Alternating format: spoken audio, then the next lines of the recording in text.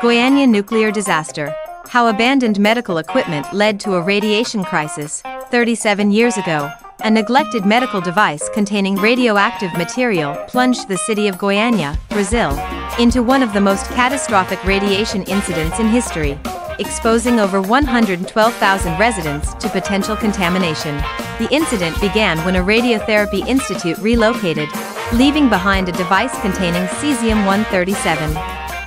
Unaware of its dangers, two teenagers discovered the abandoned equipment in the ruins of the facility, dismantling it and unintentionally releasing a highly radioactive substance. Cesium-137, contained in a cesium chloride compound, is easily dissolved and spread. The teens sold parts of the device as scrap, igniting a chain reaction that exposed thousands of people and contaminated parts of the city. One striking feature of the cesium-137 was its luminescent blue glow, which caught the attention of onlookers who found the mysterious light appealing. Residents shared and even brought home small samples of the glowing material, completely unaware of the toxic danger it posed. Within days, people began experiencing nausea, vomiting, and other symptoms typical of radiation exposure. It wasn't until a resident brought the capsule to a public health agency that officials realized the extent of the disaster. Emergency response teams set up a temporary site at a local stadium, where thousands of residents underwent screening for radiation exposure. Over 249 individuals showed significant signs of contamination, and more than 20 were hospitalized with symptoms of acute radiation sickness.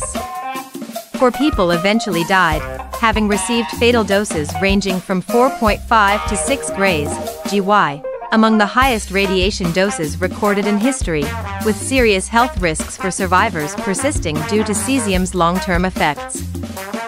Further tests showed radiation exposure levels among survivors ranging from 0 to 7 grays, with beta and gamma emissions from cesium-137 continuing to endanger their health.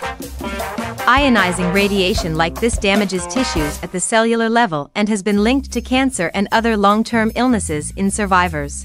The Goiânia accident stands as a chilling reminder of how even a single, unsecured piece of medical equipment can devastate an entire city, remaining a threat to human health and safety for decades due to the persistent nature of radioactive isotopes like cesium-137. Thank you for watching the video.